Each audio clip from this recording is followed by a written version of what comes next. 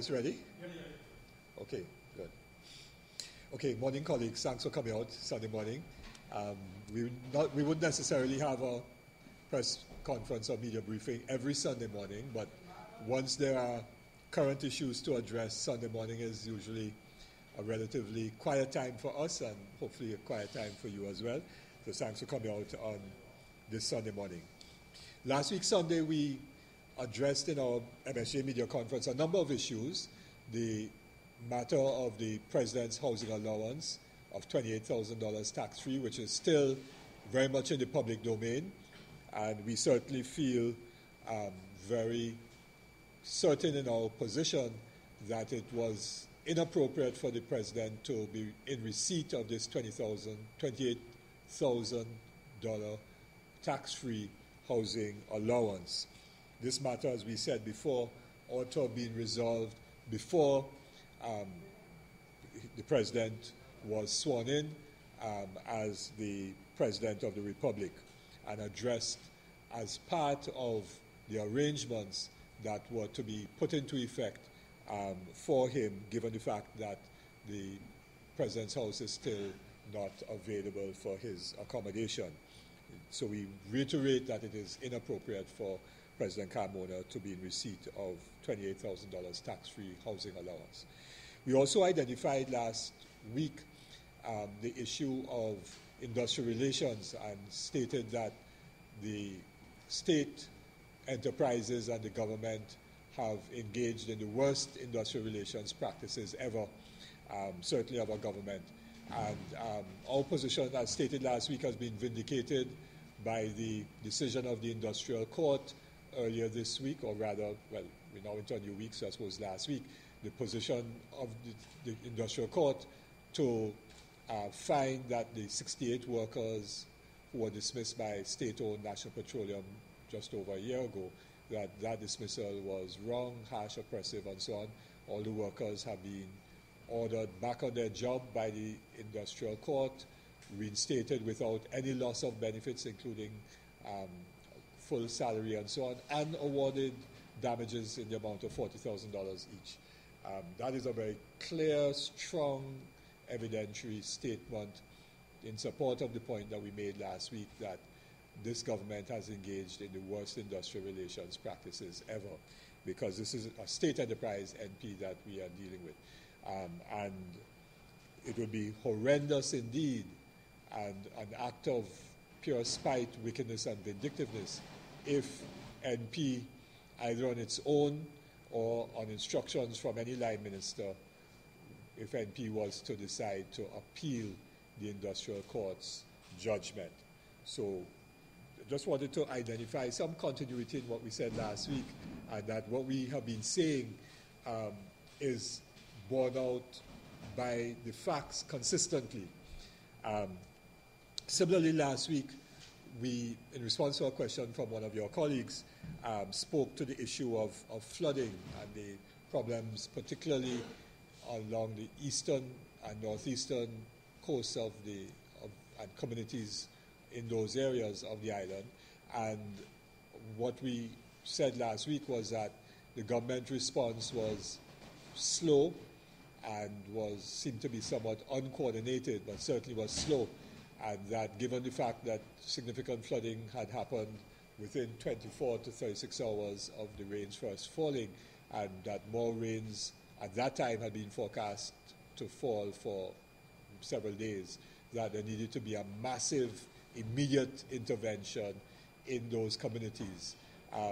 That didn't happen, and again we made the point that the government is very slow, has been very slow in responding to the flooding matter. And you had confirmation of our position coming from the government, where the Minister of Works himself said that the situation is worse than at first they thought. Well, that is an unacceptable statement by the Minister. Trinidad is not a continent, a very small island.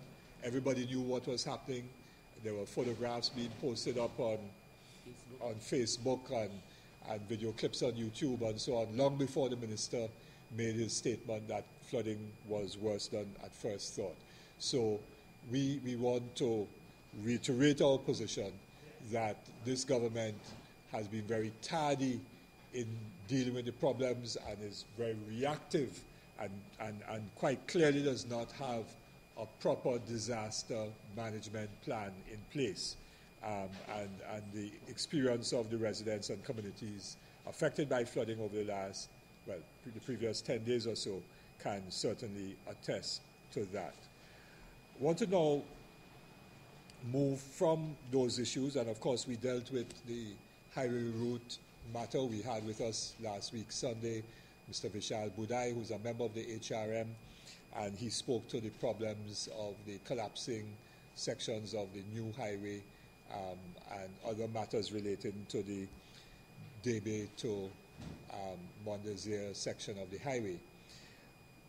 I had, in fact, seen the information and did not walk with it last week Sunday about the contractor OAS, where senior OAS executives in Brazil had been arrested just a few days prior to our media conference last Sunday, had been arrested on allegations of corruption and so on.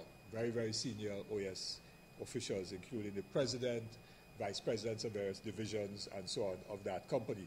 As we know, OAS is the contractor involved in the construction of both the Debe to Mondesir highway as well as the San Fernando to Point Fortin highway.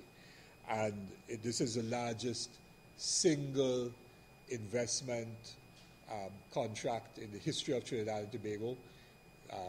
It's 10 times as large in dollar terms as the Piarco airport contract, and therefore major issues of governance have arisen with respect to this highway project.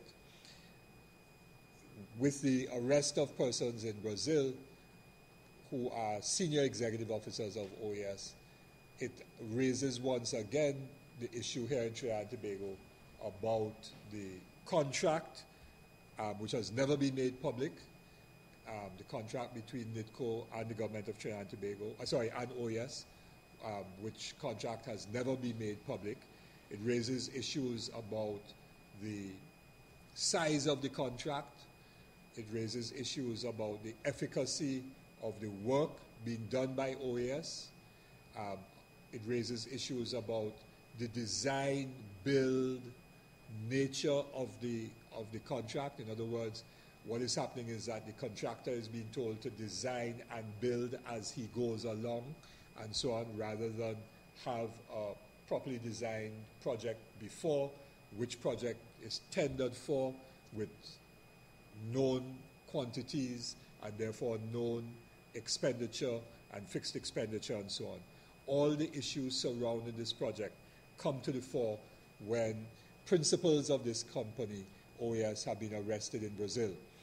There was also, and I'm sure the media can research it, there was also a situation involving OAS in one of the Central American countries where a contract with OAS and the government was cancelled because of questionable financial and other arrangements and suggestions or allegations of corruption. We think, therefore, that this OAS issue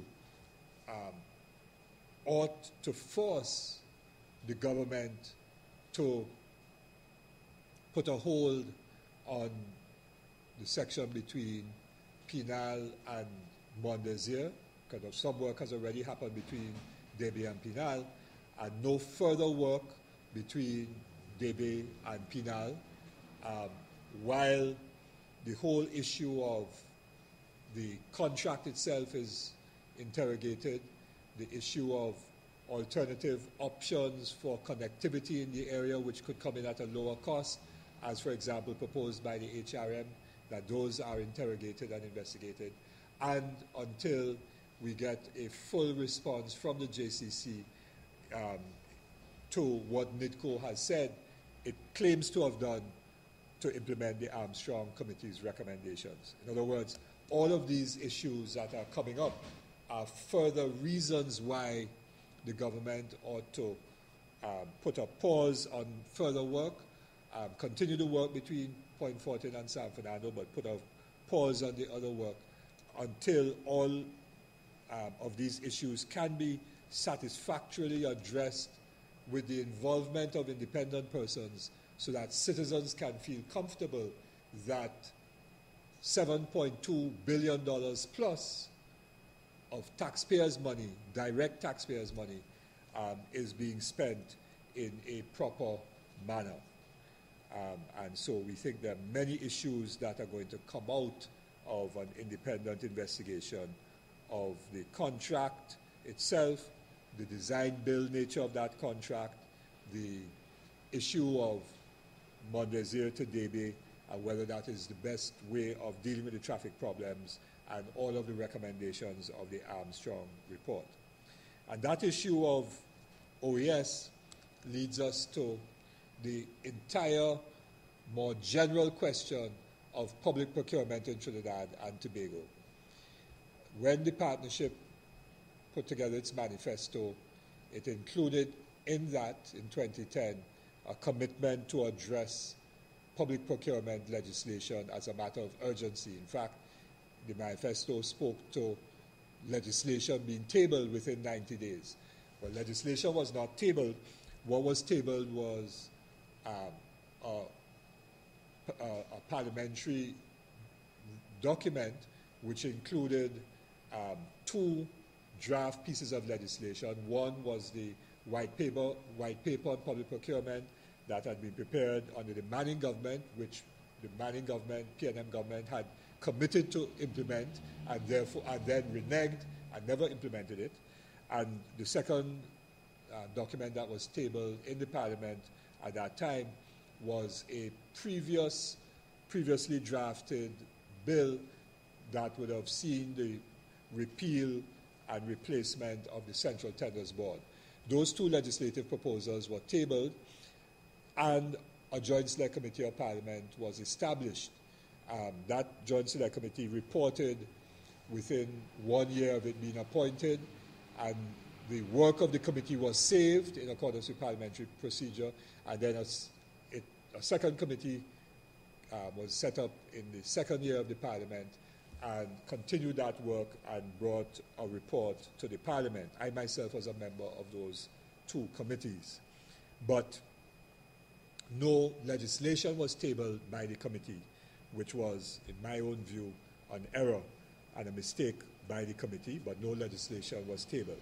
Subsequently, legislation was tabled coming from the government, and that legislation was debated and passed in the Senate. It then did not make it to the House before Parliament was prorogued a few months ago, and is now before the House of Representatives, but seems to be taking its own good time through the House, as distinct from other legislation like the amendment to the Constitution to provide for runoff and so on, which debate took place over several consecutive days, late into the night and early into the morning, because the government had a desire to get that legislation passed urgently. But when it comes to public procurement, they're taking a very leisurely approach to the debate and passage of this legislation. We want to say categorically that the MSJ has always stood for, and we continue to stand for, very strong public procurement legislation that will cover every single cent of public money. And what do we mean by public money? Public money is all the money that is expended upon the basis of revenues earned by the government, taxes earned by the government, or not earned, but taxes received by the government, which are paid for by individual taxpayers, whether you pay individual income tax, whether you pay value-added tax, whether you pay corporation tax, any other forms of taxes like import duties, licenses, things when you get a driver's permit, all of that revenue is public money. So citizens in a variety of ways contribute towards public money, health surcharge, all of that, which goes into the consolidated fund is public money. But in addition to that, there are other sources of public money which must be regulated by public procurement. For example, the government also receives dividends from state corporations that are profitable. In some cases, like in the last few years, NGC has been contributing $7-8 billion a year just in profits to that state, from that state company to the government. So all of the profits from state companies are also public money. And then state-owned companies, whether partially owned or completely owned, they also spend public money because being state enterprises, they're really owned by all taxpayers, by the citizens of Trinidad and Tobago, and managed in trust on our behalf by the government or by boards appointed by the government, as the case may be. So all public enterprises, state enterprises, statutory bodies, statutory boards, institutions like the UTT, all of those are engaged in the expenditure of public money. Public money is the largest single pool of resources in Trinidad and Tobago which is expended. If you include government's annual budget of, over $50 billion a year, and therefore government expenditure based upon borrowing, when the government borrows, that also becomes public money because we as taxpayers have to repay it. So that borrowings also becomes public money. State enterprise sector, we're talking about multi-billion-dollar state enterprises, T&Tech, WASA, Petrotrin, NGC, other state enterprises and so on, multi-billion-dollar state sector. We are talking about a very significant part of the country's gross domestic product, the GDP. And therefore, all of that public money must be regulated by public procurement legislation. And we want to say that we must have, in that public procurement legislation, every single cent that a government expends ought to be covered by that procurement legislation. We also want to say that that legislation needs to have in it a strong regulator, not only someone that would set the tender rules for all procurement and also for the disposal of assets, because when the government sells assets or leases assets, whether it is, which a position we disagree with, lease out and farm out in the oil industry, whether they give Invaders Bay to the owners of Movie Town for a project, all of that ought to be covered by public procurement legislation because we have examples of horrendous giveaways of land right now. Former Caroni land, former Palo Seco Agricultural Enterprise Limited land, which was Petrotrin's land. Two largest landowners were Caroni, or are Caroni, and which land went into the EMBDC, and also Petrotrin land, which went to PSAEL. Huge tracts of land. We don't know how that land is being disposed of. Disposal of land must also be covered by public procurement. And therefore, we want strong regulator not only to set the rules that would govern disposal of assets or the procurement of contracts for goods and services or for investment, capital investment projects like the highway and construction of schools and so on.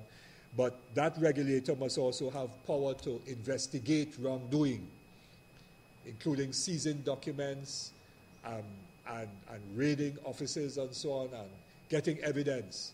Of course, the actual prosecution will have to be done through other means because you cannot investigate and prosecute and find guilty under the same body. But certainly, strong, powerful investigative powers must be accorded to that regulator. We are very, very concerned, therefore, about corruption in Trinidad and Tobago. Have always been. That was one of the reasons why we left the partnership. The very last meeting I attended of political leaders of the partnership, I raised with the leaders the issue of corruption. And the Prime Minister asked me at the time whether the corruption was only at the level of state boards or whether it was also at the level of cabinet. And I said to her, Prime Minister, both. And she said she too has heard that. The other leaders concurred with what I raised, but her response was that she couldn't do anything about it. Well, we are saying today, as I've said before, but to repeat it, that you cannot have 40 thieves without an Alibaba. Can't have 40 thieves without an Alibaba. You cannot have corruption taking place in the government, in state sector, and then want to blame other persons, other ministers, other officials. In the context of collective cabinet responsibility, where the Prime Minister is the head of the cabinet, the Prime Minister must take responsibility for wrongdoing by her ministers and by state boards and so on. It cannot be that she washes her hands like Pontius Pilate of wrongdoing by persons that she chose or appointed as ministers or as heads of state boards and so on. And therefore, the buck stops with her on this issue of corruption. And as I said, you can't have 40 thieves without an Alibaba. And therefore, the issue of public procurement, the issue of the QREP interchange, we continue to have concerns about that QREP interchange. It is a situation where whichever is the contractor, we're not batting now for contractor A, B, or C, but whichever contractor is chosen, given the nature of that interchange and having to do work on constructing an interchange at the same time that major traffic is flowing east, west, north, and south, and of course the variations thereof with traffic moving from east to north, east to south, west to north, west to south, north to east, north to west, south to east, south to west. All of those permutations arise at the QREP interchange. You therefore need a contractor that has the experience and capacity to build an interchange with the least amount of inconvenience and difficulty with traffic flow. And that is a critical factor. We don't want a contractor that has no experience and can't do the work, or when it does the work, it does that work to a poor standard. That would be horrendous. So we are concerned about the award of that contract. I want to identify that whether Ms. Rupnarayan's initial concerns were correct or not, we don't have the evidence, but the very fact that she raised it ought to be a major red flag identified. And the Prime Minister seemed to have fobbed it off by asking the Minister to investigate the matter. You can't ask himself to investigate himself. The Prime Minister did that in the prison gate matter with asking the Attorney General to investigate a complaint that had really made against the Attorney General himself. Similarly with the email gate matter and so on. And that is absolutely wrong. So we are saying that the country needs to know. We're talking about anywhere between 300 and odd and over $500 million of taxpayers' money, public money, to be spent on that interchange. We need to know that there has been a proper process of procurement for this project and that a competent contractor has been hired or will be hired to engage in this construction. That then takes me to last point we want to make, and all of these are interrelated, as you recognize. I'm taking a little time to draw the connections between one and the other because they're all interconnected, and that is the issue of local content. The Local Content Chamber had a forum on Monday of last week. Originally, it was supposed to be a 2-day forum, and they had asked MSJ to do a presentation together with the other political parties on what our policy is on local content. The other parties apparently didn't really respond, so and some other presenters were unable to attend, so the conference became a 1-day conference. But simply to say that MSJ has a very strong policy position on local content. from the area of culture, where we advocate, for example, 50% of all that we hear and see on electronic media ought to be local content, to that of local content in the energy sector, along the energy value chain from natural gas to regasification, terminaling in other countries where we export our LNG. All along the value chain, we ought to have strong local content and so on in the ability of firms to provide goods and services and technology in the energy sector through to construction. All of the important sectors in tourism, if we want to build a strong tourism sector, it makes no sense to then import, I'm not saying this is a fact, but just to suggest, makes no sense then to import 90% of the food that you serve in a hotel. That makes a nonsense of tourism. It simply means that the foreign exchange that you earn goes back out again to pay for the food and the other items that are consumed in a hotel. Where tourism makes sense is where 90% of what is consumed within the hotel is produced locally, and therefore creates, as we economists would say, linkages between one sector going backwards to your agricultural and food processing and service sector and so on and so on. So we are very strong in our position for local content, and we support the local content chamber. We support the local content chamber in their call for the use of local providers of goods and services. And we say that, of course, in the context of a local provider, local contractor and so on, being competent and capable. We're not now advocating lowering of standards for locals. We are advocating best practice, best standards and so on, but we also say that there are many local contractors who meet best practice and best standards. And we cannot develop our economy unless we ensure that